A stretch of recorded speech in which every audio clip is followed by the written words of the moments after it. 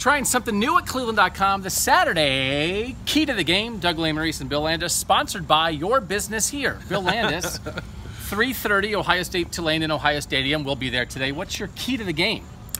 My key to the game is like watching Ohio State's defensive line without Nick Bosa and what they can do against a Tulane team that's given up 12 sacks in 3 games. 4 sacks a game, that's a lot. I think it's tied for worst in the country. Certainly ranked in the 120s. Like, they're bad at protecting the quarterback. So Ohio State should be able to get after him even without Nick Bosa. And I just want to see what it's like without him, how teams block Ohio State's defensive line without Nick Bosa getting chipped and double-teamed and triple-teamed on some plays.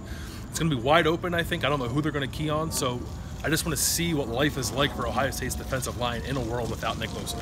Very important, I think. We don't know exactly how long Nick Bosa is going to be out. Maybe we know by now because it's Saturday. We're recording this on Wednesday. I'm going to look at the linebackers because that's where we're looking for fundamentals, right? We're looking for guys being in the right place. We're looking for guys being in position. And it's not even about making plays. It's about being in position. You talked with Greg Schiano this week. He said that the linebackers are much farther along compared to a year ago in terms of fundamentals and doing the right thing. We still feel like we've seen mistakes. Yep. And we've seen things that have led to big plays. So I think it is a reasonable thing, especially with Malik. Well, not all of them. I was going to say especially. They're all young.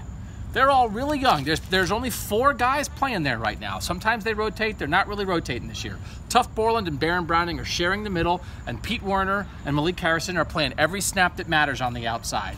Just watch them do their jobs and make sure they're in the right spot. And if they are in the right spot, I think they're going to make some plays. But as long as you have questions in your head, you're going to be worried about that for Penn State. Yep. So watch that today, Saturday, to see if that will ease your mind for the big game next week. Bill Landis, Doug Lesmeri will be there in Ohio Stadium. Read us, watch us at cleveland.com.